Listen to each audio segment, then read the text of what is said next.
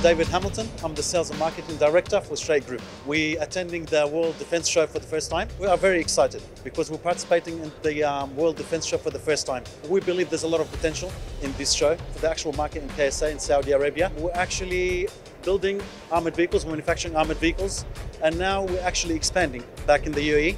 Our manufacturing facility extended to up to 100,000 square meters. We're basically manufacturing boats, we're entering the cybersecurity system, drones, bulletproof glass as well, ballistic glass. So the range is very wide, we're expanding. Well, for the future, we want to be like the leading market, one of the leading players in the market for manufacturing armored vehicles. Because we've been doing this for the last 30 years and we've been saving lives for the last 30 years. So our aim is to keep saving lives.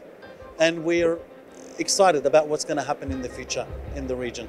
And we want to be part of this change as well. By our extending our facility in the UAE, basically we're entering more than one product range. We want to enter the cybersecurity system because that's where we believe the future is heading to. We want to be part of that change. Also, when you're talking about drones and anti-drones, also we want to enter that part of the world.